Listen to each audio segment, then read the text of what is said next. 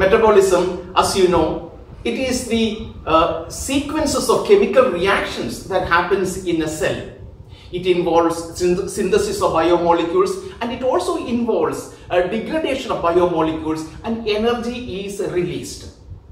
In this particular video, we are going to look at some of the general features of metabolism. Why we need to look at the general features of metabolism? If you look at a cell will have thousands of reactions. You know that it is not possible to isolate all these intermediates, isolate the enzymes, and study the reactions. It is not possible. Now, when you look at, collectively when you look at all that is happening in a cell, it's very evident that there are very specific set of reactions happening. There may be only about 100 major molecules which are taking part in metabolic reactions. And there are very specific kind of reactions taking place. Maybe about 6 different types of reactions or kinds of reactions are taking place. So therefore we can categorize them. This belongs to this group, second group, third group, fourth group. We are able to categorize them. That makes studying of metabolism interesting and easy. It is in that context we are going to look at the general features of metabolism. Across all the thousands of reactions that you can see, these general features will apply. Look at the first general feature of metabolism. What is interesting is, overall, you will find 3 types of reactions. In the 3 types of reaction, first one is what we call it a linear pathway. Linear metabolic reactions, linear pathway. Linear pathway means, you know, you have A as a starting material, A will give rise to B, B will give rise to C, and C will give rise to a product B. It is called a linear pathway. Classic examples are, degradation of carbohydrate, synthesis of monosaccharides, amino acid synthesis. All these are examples of linear pathway. In the second kind of pathway that you will find is, A is converted to B, B is converted to C, C is converted to D, and D is again converted to A. It is called a cyclic pathway. So you have the second kind, cyclic pathway.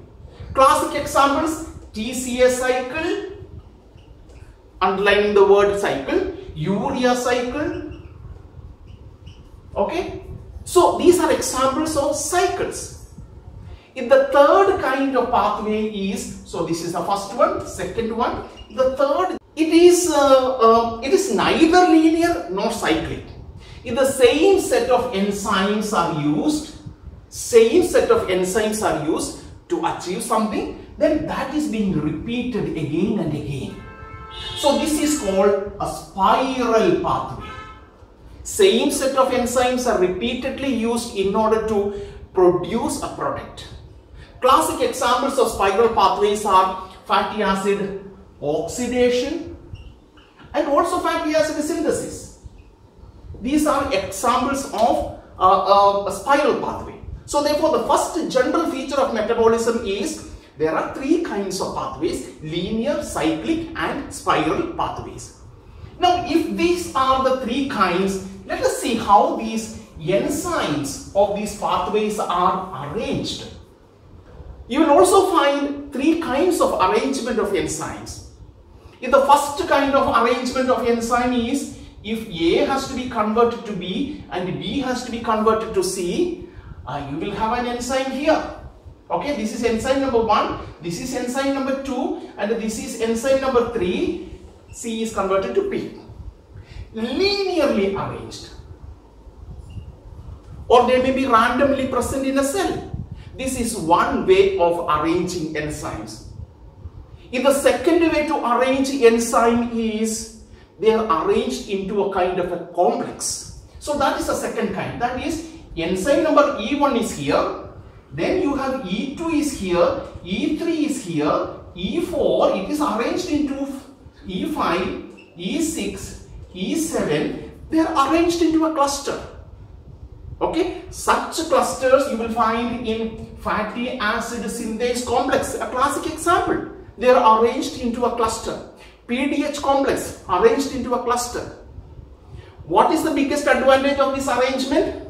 The biggest advantage is all these enzymes are in close vicinity. So what happens is, if a product is formed from E1, where should it go next? It should go to E2. So the enzyme is in close vicinity, directly it is given. There is no wastage that happens in the process of transferring an intermediate from one active site to the next active site. Enzyme becomes very efficient. This is an important aspect of arranging enzyme into a complex. The third kind of arrangement is what is generally seen in the example of electron transport chain. So how is the enzymes arranged in electron transport chain? Assume this is the plasma membrane. So you have enzyme number 1 here on the exterior side, enzyme number 2, enzyme number 3 and enzyme number 4 in the interior side. See the sequences. So therefore, an intermediate from here, it will be, and equal to an intermediate will be transferred into the inside portion.